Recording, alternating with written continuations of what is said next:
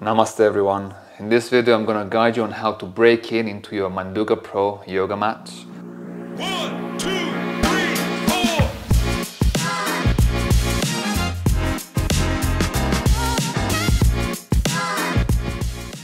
I'll show you what you need step by step.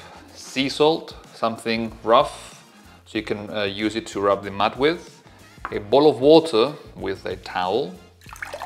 Plastic bag so you can put underneath. It can get quite messy. You can also use a sheet if you have like a bed sheet, and a pair of disposable gloves. Now if you want to be more sustainable with this, you can use your bare hands or garden gloves. So let's get to it step by step. Breaking Manduka Pro Yoga Mat. Also make sure that the place you will leave your yoga mat at will be undisturbed for 24 hours. So keep it away from your kids, from any pets you may have, cats or dogs. So we can, pull the salt and let the mat sit there for 24 hours. Let's get to it. Before we proceed on breaking in the yoga mat, I would like to make a point that this is only for Manduka Pro Yoga Mats. It doesn't apply to the EcoMat series of Manduka. That's a different material, so make sure that your mat is Manduka Pro. This kind of material, I'll show you a close-up right now so you can understand how it looks like. First step, we grab the salt. The ritual, I know it looks awkward and I know it feels a bit strange that you're gonna pour salt on a brand new yoga mat that's worth $140 or euros. But this is a ritual for a yoga mat that's gonna last you a lifetime. Fun fact, Manduka offers a lifetime guarantee on your yoga mats for wear and tear, so this mat will be with you for a very long time. And just go with the flow with this ritual.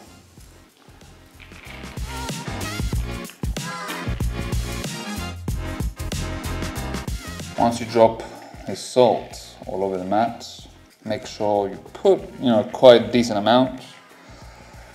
And then the next step, nice and easy, you start rubbing it. So my personal favorite thing out of this, especially when using this kind of thick salt, is that it's a perfect massage for the hands. The sensations, the tingling sensations of the salt scrubbing the mat on your hand feels quite nice.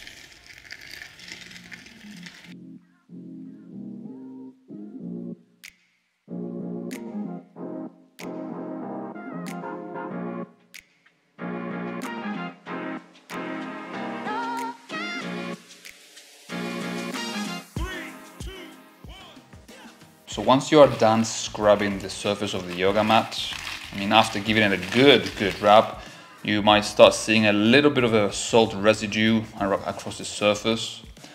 Here's the time that you will actually stop and then you will let it sit for 24 hours. Just close the door of the room, let it be, and we'll come back, tomorrow.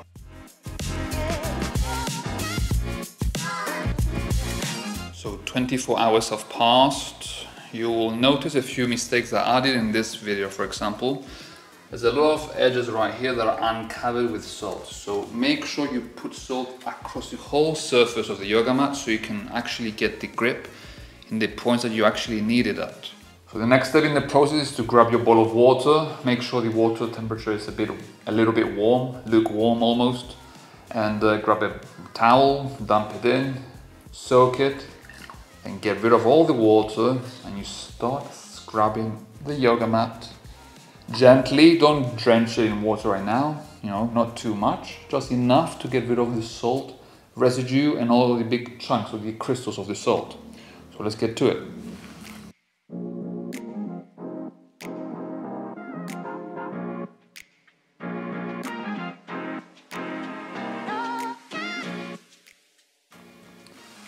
See, I'm gently guiding all the crystals away from the mat.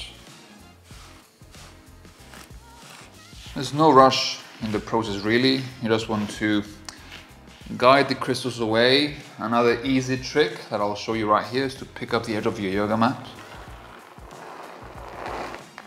Get all the major crystals away easier, and then just rub the salt residue from the mat.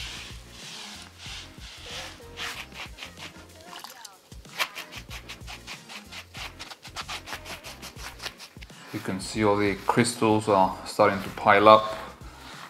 I will remove the crystals by themselves without the wet cloth, so you can compare the residue the salt leaves behind. Almost look like there's a dust on it, compared to the wet patches or damp patches here. A little bit more dry here. So when I wipe my cloth over it now, that's the result we're looking for. Just damp enough to get the salt away. So I got rid of most of the salt from the yoga mat. You may notice that I still made a mess on the floor beneath, so I'm gonna have to maybe clean that as well. Just quickly gathering the remaining salt from the floor just to clean up a bit.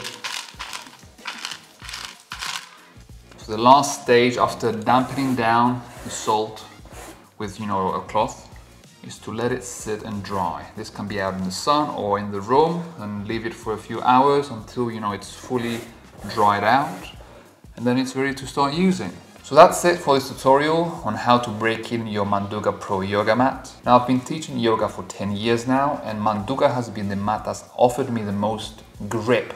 In a mat, like I've used countless of other mats, Manduka has been the best so far in my professional experience. If you want to get your hands on one, I have a link in the description below. It's an affiliate link, but mind you, it won't cost you a thing.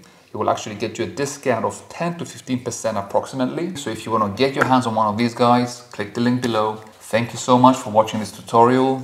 Have a lovely day with much love. Namaste.